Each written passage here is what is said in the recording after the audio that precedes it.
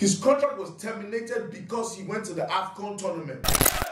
It's Tunnel TV, it's your boy Kanebi. Nigeria is not going to the World Cup, but still we have to still talk about the Super Eagles. We still have to follow up on our footballers.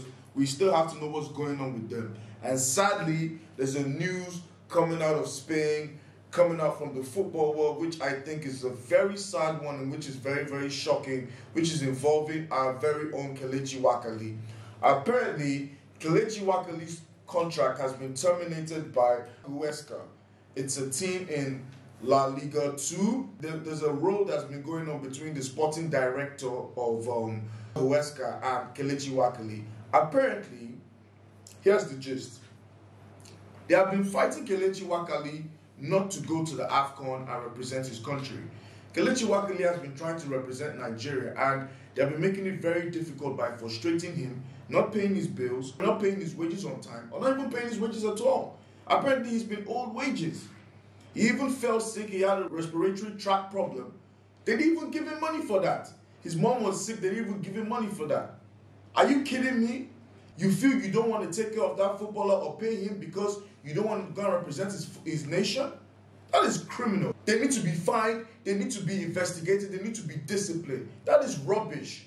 I mean, are you telling me if he was a normal staff, he was doing a normal 9 to 5, if he was a banker or a doctor or whoever, he worked in a company, you would treat him that way?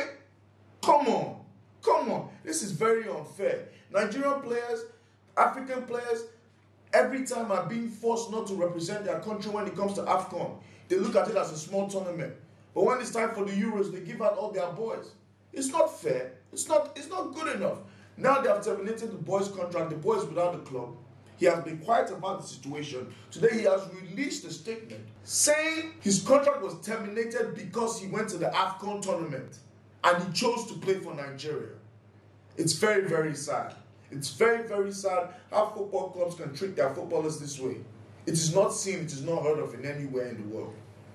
I think FIFA, La Liga, whatever board, whatever committee, whatever organization, they really need to punish that football club because this is actually inhumane.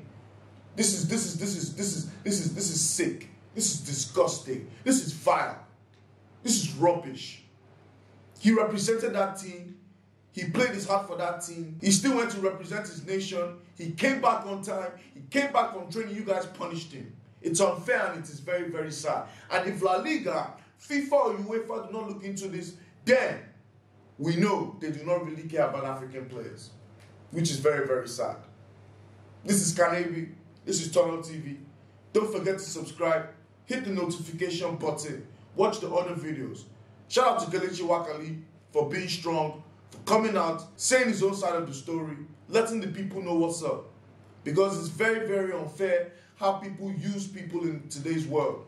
Because you have an employee, you decide to treat him anyhow, because he's from a particular part of the world, or you feel that he's representing, he wants to go and play in a tournament that deserves no recognition. It's terrible. Peace.